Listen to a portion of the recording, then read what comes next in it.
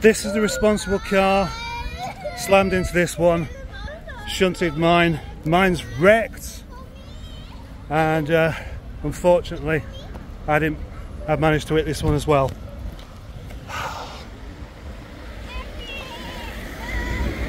Hello, I've come down to the yard at nearly 8 o'clock for a special video that I wasn't really expecting to do. Earlier on today, Eric and I and my wife and my 2 girls were involved in a shunt. First of all, everybody's okay. Okay besides, well actually, okay besides a strange kind of pain up the back of my head and into my back, and the missus is kind of the same. My girls were hysterical and my thumb hurts, but we'll come back to that afterwards. You might think, oh, I've had a little shunt, he's cashing in on it. Yeah, I definitely am. I thought, one of the things I thought, I could make a video of this, and I can. It's my right to make a video of this. And besides that, I put it on Facebook and I've had lots and lots of questions, so it is my duty and in my interest to actually show you the damage to the car. Basically, this young lad came over the brow of the hill, wasn't looking enough to actually stop, and ran into this car behind me, which then ran into me, and there was nothing I could do but run slightly into the car in front of me. The car in front of me didn't really bear any damage though, whereas poor Eric has. This is it. I mean, that bumper, well, bumper's obviously ruined, isn't it? And split. The crash cans behind there are broken. Underneath the bonnet we can see there's a slight bit of deformation, I think, but not much. It's the radiator. The radiator's been pushed up against the rest of the gubbins there and split, so the car lost all of its coolant. As you can see, there's none left in there. The bonnet is bent somewhat. Amazingly enough though, the wings seem to have survived. I don't know whether the headlamps are... Ah yes, we have a broken lug on this one, so there's likely to be some other damage just under there. We'll look through the front grille there. Looks like there's some, the cross member's a bit bent as well. As we all know, a car of this age will be written off just for that front bumper. Oh, never mind the cross member and the radiator, that'd be enough. And then we've got the bonnet as well. But of course, I don't give up easily on these, do I? Trouble is though, the only reason it's got this damage on the front is because of what happened behind. And this is a lot worse. That is a bit more than a bit of superficial damage. For that tow bar to bend right over there like that, good old Boaty managed to make a joke out of it, looking like it's poddering itself, which, well, it does, doesn't it? Substantial dent on the tailgate, but the actual worst bit, of course, is beyond that. These rear lamps popping out like that, they haven't done that for no reason. They've done that because the whole thing's been pushed in. If I have a look under here, we can see, then we can see the floor pan is actually bent.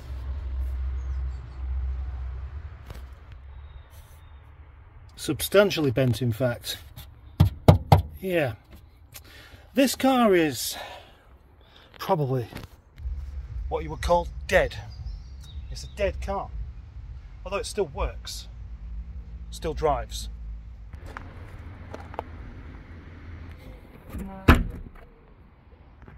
So yeah, I am not too happy because I've been waiting on a chap to come along and pay me a deposit on transit phase. He came to see it the other day, said he definitely wants it, and I've been expecting him back. He didn't turn up, and that has meant that I've been in a situation where I think, right, well, I'll have to sell something else, and this car was that. which seemed like a strange choice because this has been my everyday car. It's a diesel, so it's very, very economical, and it's just a good car. But obviously money pays bills, cars don't. I put this car up for sale just before I set off. Half an hour later, this happens. So yeah, why shouldn't I make a video? Why shouldn't I make a video straight away? Monetize it, hope it gets loads and loads of views and get more money out of it. Even if you want to make a donation to the channel or me, here's my email address. Do that because because this is not what I wanted to happen for the day. So what about the people? Well, I can honestly say that my thumb is hurting quite a lot, my leg's hurting quite a bit, but then often it does, and I've got this kind of shooting pain up the back of my neck. My wife, who was sat there, has some similar symptoms plus a headache. But my girls in the back, who would have borne the brunt of the impact, were hysterical. They were really, really very, very upset indeed. And not only that, we was talking about this car being up for sale, and they really like this car. They said, don't sell this car, we want to keep this car, we love Eric. Anyway, they seem to be okay now. I am thankful for a couple of things though. One is that I was in this car and not Nigel, because I was tempted to use Nigel. And although of course there's a possibility I would have been in a slightly different place just for driving a different car, I prefer that to happen to this. You might wonder, how does an accident involving 4 cars happen on a 30-mile-per-hour limit? It really shouldn't, should it? But the thing is, some people aren't really looking where they're going, and once you get that proper big impact, there's very little you can do about it when you're at the front of this. Just noticed under there, that's the bumper support is well, smashed, isn't it?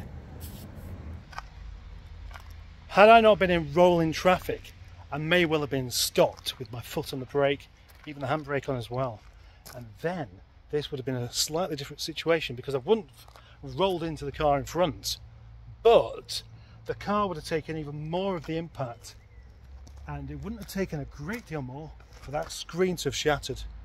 And personally, being as that my 2 little girls were just there, I'm glad that didn't happen, because it's a traumatic experience enough as it is without being showered in glass. As it goes, the back end of the car stood up okay. Had I been stopped, that door might have been jammed. I would certainly say so. This side, oddly enough, is a bit buckled as well. But it wouldn't have taken much more for those doors not to come open. So now begins the process of insurance companies, multiple claims. Hopefully I won't be losing out on my no claims insurance, because this really wasn't my fault, even though I run into the back of somebody else. I don't really know how it works. 4 cars involved, is that 4 sets of claims that have got to be made, or is it just all done off to this one from this chap who ran into the back of us? 4 cars got injured in this, whereas of course if there was none in front, it would have been just 2 cars. I would also like to say there were quite a lot of nice people knocking around who were very comforting towards my girls, which was very helpful, because actually what happened is nobody even phoned the police. I was busy trying to deal with these and then going off getting some CCTV footage from across the road, and then it also dissipated. Senior Mustard came down to help out, and he took my wife and girls back to the yard, where I limped Eric home. It was only a mile, which meant that although he'd lost all of his coolant, just by driving carefully and switching off, rolling, switching on briefly, I got him back without any kind of issues, well, any danger of the engine overheating, so that's still fine. But well, there we go. That's your video for tonight. I was going to come down here and do a live stream. Then I thought I could turn this into a live stream. But actually, it'd be nice to just go home and relax. Thanks for watching. See you in the next one.